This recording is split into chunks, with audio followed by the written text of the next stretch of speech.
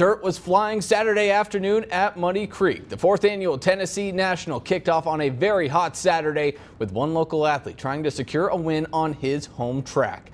We'll start in the 250 class moto race. Number 1, Abingdon's own Zach Osborne, number 16, coming off the best outing of his career in Pennsylvania, trying to find the top of the podium. A tough start for Osborne, starting back around the number 15 spot, but he slowly starts pushing his way towards the front of the pack and getting himself inside the top 5.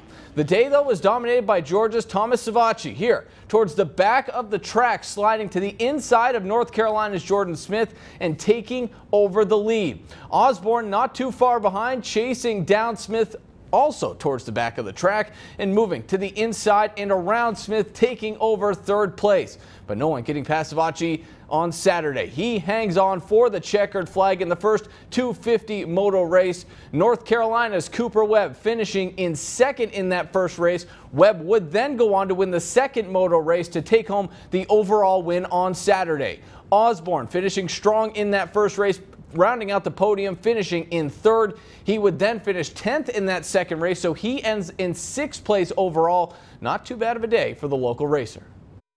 It was great to finally do it well. You know, I've done it a few times now, but every time it's been mediocre. So to give them something to come back for next year is really good. It's good to have inside knowledge that I've raced here my whole life, but at the same time, anything can happen. So it was a little nerve-wracking there for the first couple laps.